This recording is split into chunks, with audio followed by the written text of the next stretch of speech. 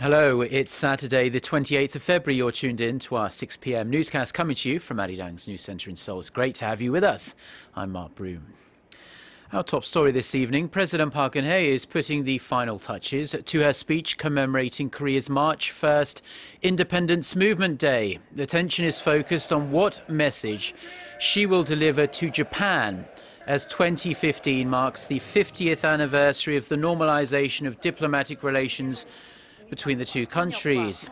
Ties are at their lowest point in years due to Tokyo's lack of repentance for its wartime atrocities, including its sexual enslavement of Korean women. During this year's speech, the president is expected to demand Japan atone for its treatment of the now elderly victims. We'll have live coverage of the ceremony and President Park's speech from around 10 a.m. Korea time on Sunday.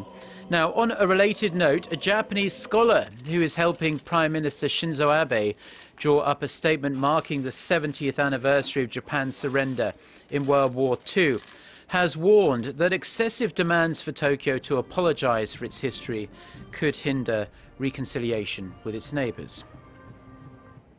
Diplomats from the two Koreas look set for a showdown in Geneva next week over Pyongyang's human rights and nuclear issues. South Korea will call on the United Nations to do more to tackle North Korea's human rights abuses, but the North is ready to fight its own corner. Park Geun-hye reports.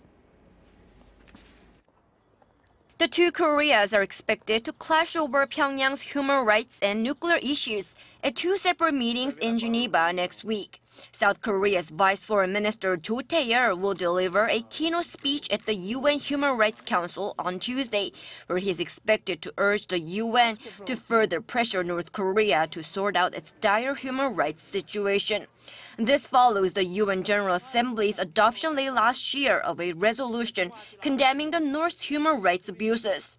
On what could be a tense day in Geneva, North Korea's Foreign Minister Lee Soo-young is also set to deliver a speech claiming that the UN resolution, which calls for the North Korean leadership to be referred to the International Criminal Court, should be nullified. The diplomats will clash again at the upcoming conference on disarmament, also taking place in Geneva next week.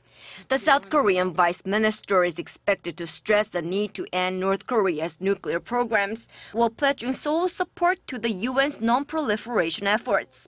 The North Korean official is likely to defend Pyongyang's nuclear program by saying it is vital to his country's national security. Meanwhile, North Korea is reportedly drawing up its own human rights law to protect the country's vulnerable people like the physically challenged. Radio Free Asia reports that North Korea's Vice Foreign Minister Lee Yong-ho has told U.S. officials that Pyongyang wants the law to go in effect within this year. Park Ji-won, Arirang News. North Korea has been told to forget ever being able to win recognition as a nuclear state. U.S. Under-Secretary of State Wendy Sherman says Pyongyang is hoping to follow in the footsteps of Pakistan, a country whose nuclear program was first protested but over time became accepted. Speaking in Washington on Friday local time, the U.S. official said North Korea will never be able to obtain the security, prosperity or respect it wants without ending its nuclear and missile programs. Despite the strong words, Sherman said Washington was open to holding direct talks with North Korea, but the focus of the dialogue would have to be about the regime's denuclearization. North Korean leader Kim Jong-un says he wants his military to be ready for war with the United States as Pyongyang cranks up the rhetoric ahead of Seoul and Washington's annual joint drills that start on Monday. The regime state media reported Saturday that Kim made the rallying call after inspecting a new guard unit hall at a war museum. The report said Kim was joined by Hwang Byung-seo, Director of the General Political Bureau of the North Korean Army, and Choi Ryong-hae, the Secretary of the Workers' Party. Watchers say it's interesting to note that Hwang was mentioned ahead of Che in a report for the first time in almost 6 months. They believe it could indicate Hwang has regained his position as North Korea's second most powerful man. Now, most people have experienced a ringing in their ears at one time or another, perhaps after a loud music concert. It's a condition called tinnitus, and the number of people suffering from it in Korea is on the rise, unfortunately. If the ringing is temporary, it's usually not that much of an issue, but if it's constant, it can be unbearable and could signal a bigger underlying problem. Our Son Jung-in reports. A year ago, Hwa-yuri started to hear a loud beeping sound in her left ear, ringing for 20 seconds and sometimes occurring as often as 5 to 6 times a day. The event coincided with a time when she was undergoing a major shift in her responsibilities at the office, which caused her a lot of stress. I hear the ringing sound as loud as the hum of a refrigerator motor, and it bothers me during the day. Tinnitus is a condition in which people hear constant or periodic sounds. It's not caused by an outside source, but a perception of sound in their head, and it can appear more frequently in people who are experiencing fatigue or stress. The number of people in Korea suffering from the condition has risen by 16% from 5 years ago. Almost everyone has had a form of soft ringing in their ears, heard for a few seconds. But if the problem persists and the sound is heard constantly in only 1 year and affects your ability to perform the normal activities of daily life, it could indicate a more serious problem. Nearly 90% of people with sudden deafness found it was accompanied by ringing in their ears. Many patients will go to the hospital for the ringing and later will experience hearing loss. Because tinnitus could be a sign of a serious condition, doctors say it is important to identify the underlying cause. There is currently no cure, but one way to prevent tinnitus is to avoid loud noises, salty food, or excessive consumption of alcohol or caffeine. Son Jung-in, Arirang News. Now, a leading Russian opposition politician has been shot dead in Moscow. Boris Nemtsov was gunned down while walking with a woman on a bridge near the Kremlin. A witness says a car stopped and an unidentified man got out, shooting him 4 times in the back. Now, Nemtsov was a prominent opposition leader in Russian politics for more than 2 decades, rising to deputy prime minister under Boris Yeltsin. The 55-year-old was also a fierce critic of President Putin and also Russia's involvement in Ukraine, and was mounting a large opposition rally this Sunday in Moscow. President Vladimir Putin has condemned the killing and assumed personal control of the investigation, but many in Russia believe the killing may have been done by assassins close to the Russian government. Lawmakers in the United States have avoided a partial shutdown of Homeland Security after passing a 1-week funding extension just hours before a midnight deadline.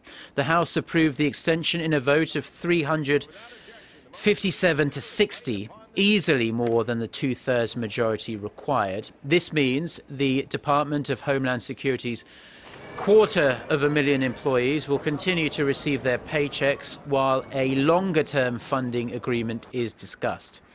Some Republicans have been pushing to use the funding of the department as a bargaining chip to force President Barack Obama to gut his divisive immigration proposals. Staying in the U.S., 8 people have been killed in a shooting spree in a small town in the U.S. state of Missouri. The gunman, identified as 36-year-old Joseph Aldridge, went door to door at several homes, shooting and killing 7 relatives and neighbors, all adults, in the tiny community of Tyrone, before driving off and apparently turning the gun on himself. Authorities say the motive for the killings remains unclear, but reports suggest the suspect may have been unhinged by the death of his ailing mother. Back here in Korea, and a royal kitchen behind Seoul's famous Gyeongbokgung Palace is set to be open to the public this spring. The centuries-old kitchen, used solely to prepare the king and queen's dishes, was destroyed during Japan's colonial rule of Korea in the early 20th century, but now it's back open. Connie Kim has the details. This is a scene from one of Korea's most popular dramas, Daejanggeum, or Jewel in the Palace, which captivated audiences with its tale of a young cook learning the intricacies of royal court cuisine. The kitchen, where the drama was set, doesn't exist anymore as it was destroyed during Japan's colonial rule of Korea in 1915. But now, 100 years later, it is set to open to the public this spring at Gyeongbokgung Palace in Seoul. We're planning to open up the Royal Kitchen in May during the Royal Palace Cultural Festival. The kitchen will be used to exhibit reproductions of what used to be used in palaces. Researchers from the Cultural Heritage Administration began the restoration process in 2011, studying images of the original kitchen. There are 3 main areas for each type of food prepared, one for the king's food, another for festival food, and a third for desserts. The kitchen is just one of the more than 140 places at the historic palace that have been restored. This year, the Cultural Heritage Administration is planning to restore Heungbokjeon, a meeting place for foreign ambassadors. Connie Kim, Arirang News. Now, before we go, let's take a brief look at the weekend weather for Korea. And most of the country is under cloudy skies this evening. We're going to see the overnight low dip down to 1 degree Celsius in the capital, and the central region could actually see some light snow in the morning. Sunday will bring conditions similar to today, with the high topping out at 6 degrees Celsius in Seoul. Finally, the global weather conditions for our viewers around the world.